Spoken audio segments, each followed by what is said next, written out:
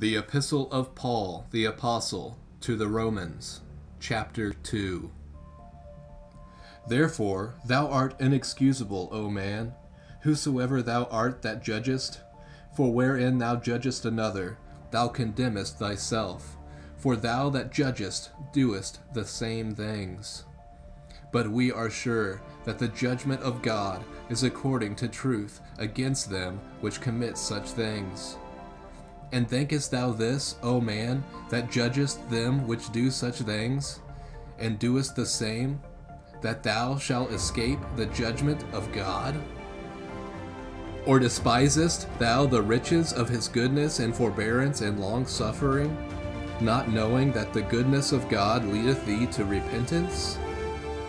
But after thy hardness and impotent heart treasurest up unto thyself wrath against the day of wrath and revelation of the righteous judgment of God, who will render to every man according to his deeds.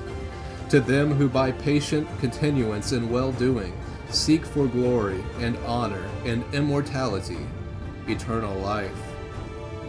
But unto them that are contentious, and do not obey the truth, but obey unrighteousness, indignation and wrath, tribulation and anguish upon every soul of man that doeth evil, of the Jew first, and also of the Gentile.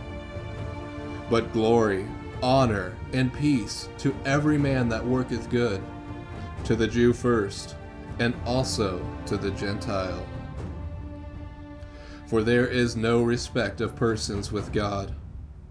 For as many as have sinned without law shall also perish without law, and as many as have sinned in the law shall be judged by the law. For not the hearers of the law are just before God, but the doers of the law shall be justified.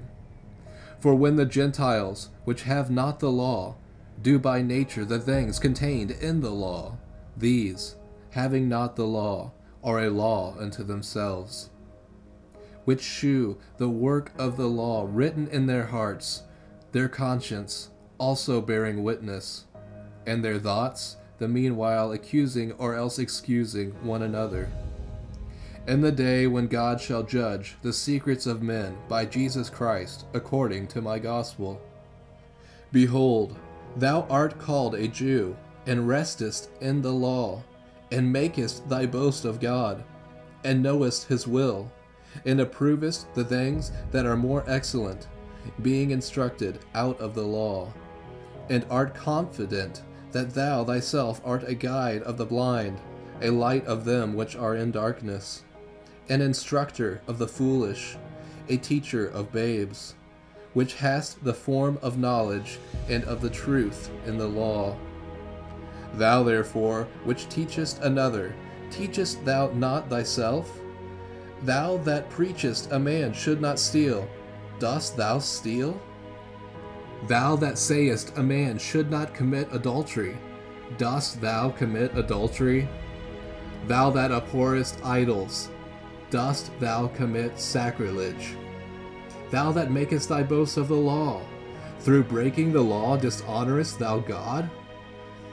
For the name of God is blasphemed among the Gentiles through you, as it is written, For circumcision verily profiteth, if thou keep the law, but if thou be a breaker of the law, thy circumcision is made uncircumcision. Therefore, if the uncircumcision keep the righteousness of the law, shall not his uncircumcision be counted for circumcision? And shall not uncircumcision, which is by nature, if it fulfill the law, judge thee, who by the letter and circumcision dost transgress the law? For he is not a Jew, which is one outwardly, neither is that circumcision, which is outward in the flesh, but he is a Jew, which is one inwardly, and circumcision is that of the heart, in the spirit, and not in the letter, whose praise is not of men, but of God.